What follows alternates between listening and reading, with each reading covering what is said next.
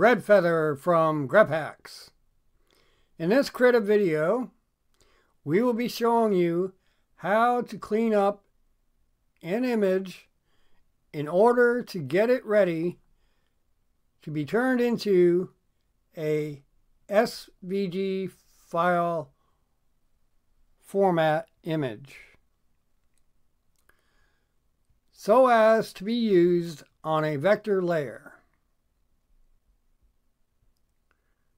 In our last video, we showed how to transfer any image into a charcoal image utilizing Kdenlive and showed how to trace the image onto a vector layer.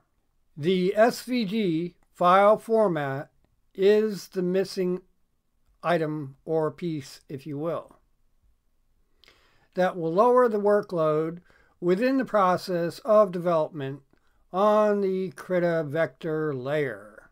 Open Krita, bring in the image you would like to work with. If it needs adjusting, like cleanup or resizing. If it does not, then you could just skip to the SVG section and start from there. There are a couple of ways that images can be cleaned up. One way is to use the Krita eraser. The other way is to choose the white color that matches the background of the image.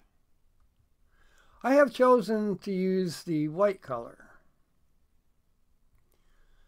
So let us take a look at the original image. It is a good idea to look at the original image from time to time, just as a reference. Although, if you are using a drawing, this may not be necessary. Do not be too concerned if you paint over a line or erase one, as once it is on the Krita vector layer, you can replace it even if it is a curved line, as you will see. Notice I am careful of the headlight. Not that it could not be redone, but it may be difficult. Once this is done in Krita and everything looks good, it is then time to save the cleaned up image. So go to File, scroll down to Export, and click. When the next window appears, choose the directory to place your image in and give it a new name. Once this is done in Krita, click the File drop-down arrow, scroll down to PNG and click. And then click Save. When the next window appears, I feel these Krita default settings are fine. So just click OK. And then close Krita. Next, in the procedure, we need to obtain our SVG file format so that Krita will place our image on a vector layer. For this Krita example, we will be using LibreOffice Draw. Open LibreOffice Draw. Click the icon that says Import Image.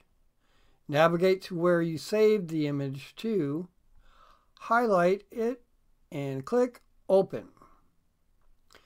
Once this is done in LibreOffice Draw, go to File, scroll down to Export. When the export window appears, navigate to where you would like to save the SVG file format image, then rename the image. Once this is done in LibreOffice, go to the drop-down arrow, scroll down to SVG, and click. Then click Save. and then close LibreOffice Draw. Open Krita, then navigate to where you saved your SVG file format image and import it into Krita. Now notice, because it is a SVG file formatted image, it is now on a vector layer, giving me the ability to use all of the vector layer tools. For this Krita example, I will oversize my image just a bit, in thinking it might be easier to see what I'm doing. So if you need to resize, go to the Krita toolbox and click on the Transform Layer tool. Go to the Krita canvas, dragging the edges outward and upward until you achieve your desired size.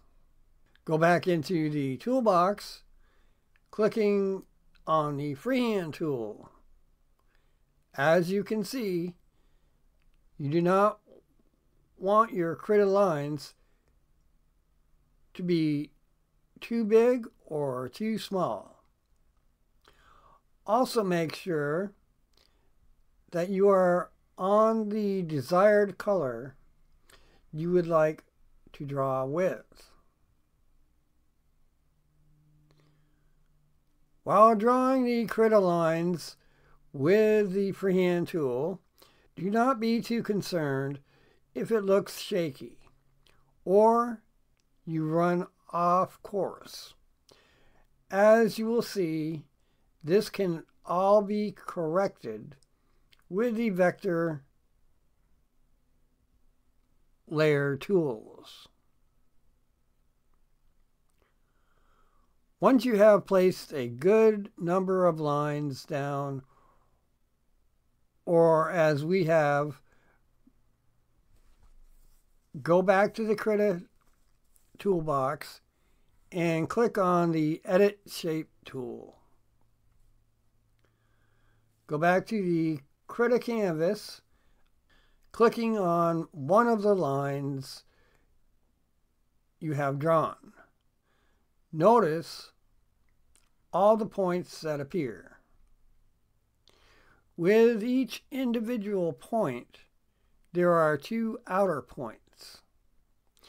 These Krita points give the ability to straighten lines and or curve them.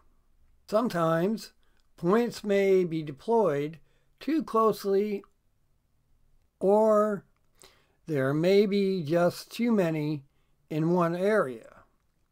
This is easy to solve in Krita. If it is too close, just move by dragging the main point. If there are too many in one area, highlight the point, go to Tools and Options, and click Remove. Once you have removed a Krita point, this may cause a much straighter line. So go to the one of the outer points of the main point, maneuvering it in a direction in order to get the curve you need. Keep moving to the next point on the line until all requirements are met and you are happy. Sometimes, while removing a Krita point, or for other reasons, the line may become disconnected. So, in order to solve this, we have to merge the points together. On the Krita canvas, highlight both points.